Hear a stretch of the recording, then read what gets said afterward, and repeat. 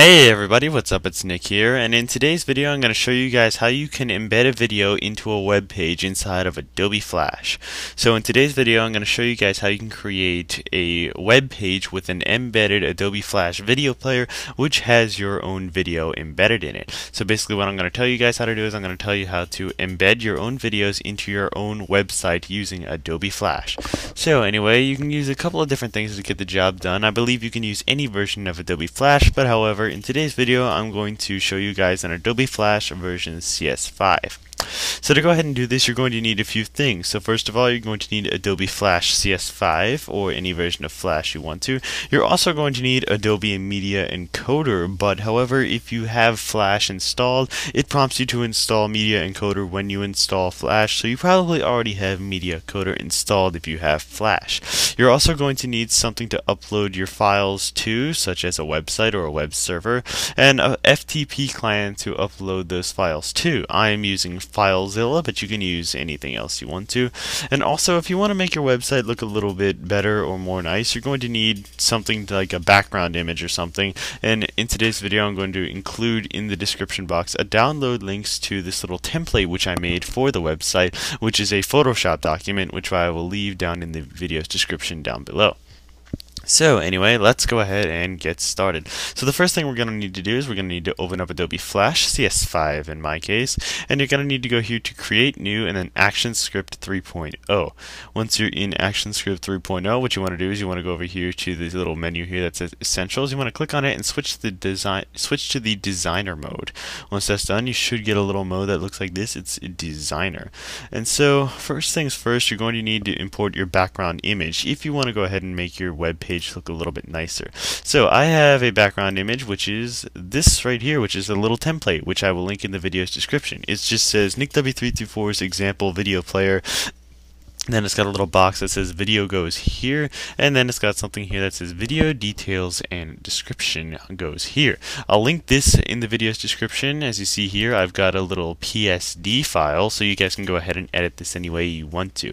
So anyway, first thing I'm going to need to do is I'm going to need to go back to Flash, and I'm going to change the properties, and I'm going to change the size of that to 1024 by, I believe it was 768, which were the dimensions that I made my background image. So you just need to remember what the dimensions of your background image are. So mine were 1024 by 768, as you can see over here. So once you have your canvas to fit the size of your background image, let me just go ahead and size this into proportion here. So once you have your canvas to fit the size of your background image, what you want to do is you want to go here to File, go to Import, and then go to Import to Library right here.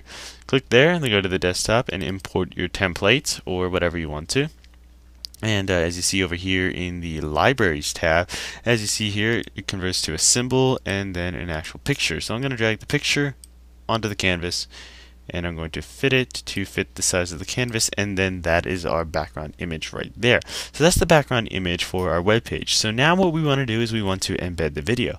So the first thing you're going to need is you're going to need a video file. So as you see here, I have video.m4v. This was a video file which I just made in iMovie really quickly. I believe I showed it at the beginning of this video. So anyway, this is just a quick little video I made in iMovie. Now I rendered the video out in 360p, which if you guys don't know is 640 by 360. The only reason I did that is so that it's better playback on the internet, because however this method, and along with the free host that I'm using, an HD video wouldn't really play back as well. So I decided to render my video in 360p just for the purposes of this video. So once you have your video, you need to go into Flash, and then you need to go here to File, and then you need to go to Import, and then go Import Video. Once you're in there, you want to click here on Launch Adobe Media Encoder. So just go ahead and launch Adobe Media Encoder, and then it prompts you to go ahead and save your FLA project. If you guys don't know what an FLA project is, it's basically your Flash document. And before you can go ahead and do anything in Flash, you have to save it. So I'm going to go here, and I'm actually going to create a new project, and I'm going to just name this video. I'm going to click Create, and then in Video, I'm just going to name this project here. Instead of Untitled 2, I'm going to name it video.fla. Click Save. It'll save, and then it'll bring this up don't show again, that's fine. Click OK. And then as you see here, it's launching up Adobe Media Encoder CS5 or any other version of Adobe Media Encoder that you so happen to have.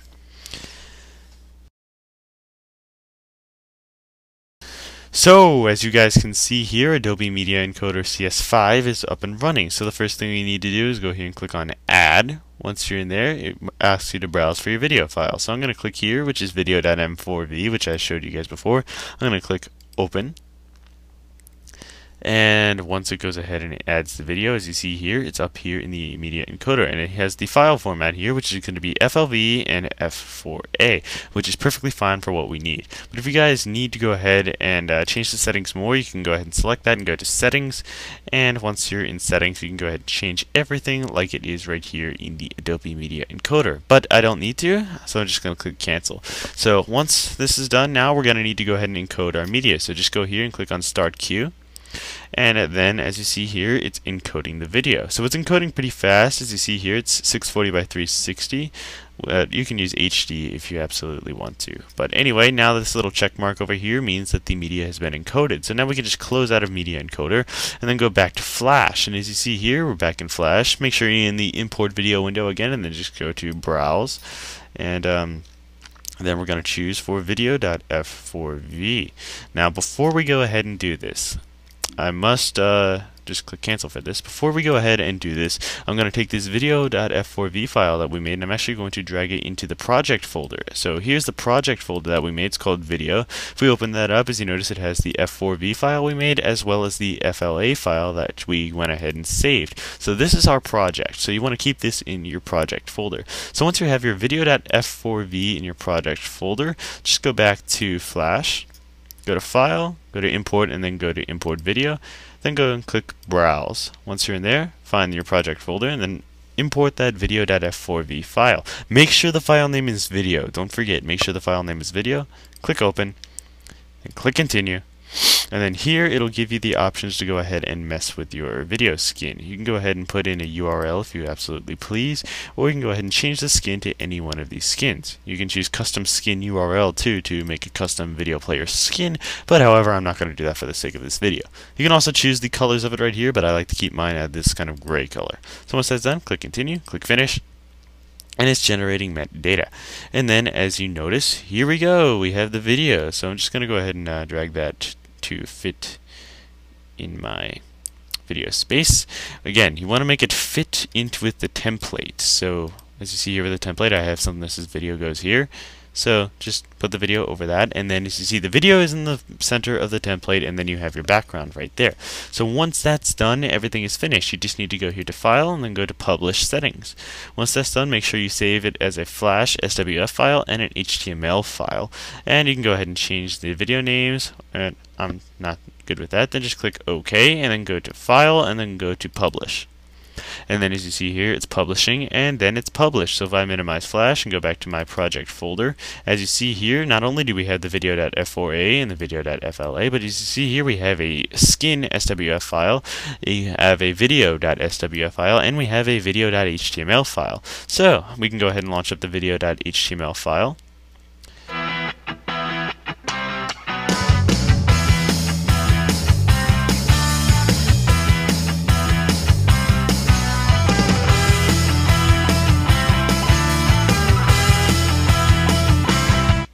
And that's pretty much it. As you see here, we've embedded the video in with the website.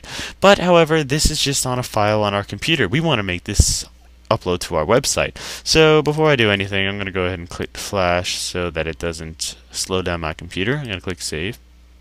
So now that we have all of our video files here in this video project folder, as you can see here, we want to upload that to our web server. So to do that, I'm going to go here to FileZilla. Now you're going to need a website for this, and you're going to need to know the basics of FTP and uploading to your website. I've covered all these topics in previous videos, so I'm just going to go click the Quick Connect button, and as you see here, I'm connected to my website. I just need to go here. So I'm going to upload it to the public folder, and as you see here, here's everything that's in my website. So I'm just going to go ahead and take that video folder, and I'm going to drag that in. And I'm going to wait until it imports to my website.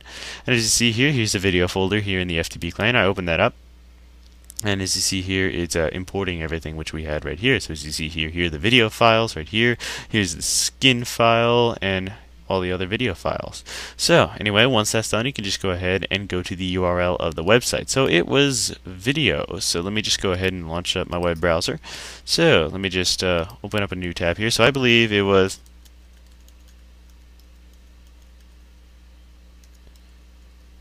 /video. Click OK. And then as you see here, it's the parent directory. So you want to go to the link of that HTML file, which is video.html. And so here we go. And as you see, I can pause it, I can move it around. So I have a pause button, a stop button, a thing to move it around. If I go ahead and scroll down, as you see here, video details and description goes here, example video player. You have your volume controls over here and everything else. And as you notice, this is the web page. Now remember, in order to get this video page right here, you need to navigate to the website, to the directory, and then you need to navigate to this direct HTML file. But once that's done, you get your web page right here and you have an embedded video. So I can click play.